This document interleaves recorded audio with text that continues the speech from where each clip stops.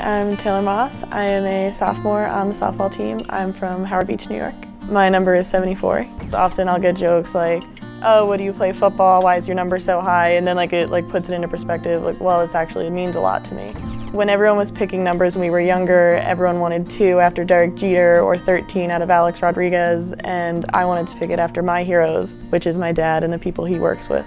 My dad was a firefighter at Engine 74 in the Upper West Side, Manhattan, and I wanted to pick a number that had meaning to it, so that's what I decided on when I was younger, and Coach Claypool was nice enough to let me wear it here also. I just have a lot of respect for firefighters because they are so selfless and they put their lives on the line to save other people, and I think having a group of people like that in a community is just uplifting, people willing to help you no matter what the cost. I mean, to him, it's where he worked for 20 years. I'm sure there's so many memories associated with it.